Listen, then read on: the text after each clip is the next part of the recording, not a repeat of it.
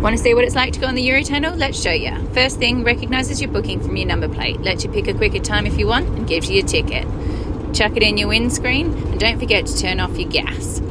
Then all you have to do is follow the arrows through. First you'll get to the French border, chuck them your passports. Then the UK border, same again. Follow the arrows through and down onto the train and into the tunnel. The guy will show you where to stop and then you're free to get out, have a stretch, make a bit of brekkie and have a snack, have a sleep. Before you know it, 35 minutes and you're off the train at the other end, straight onto the motorway.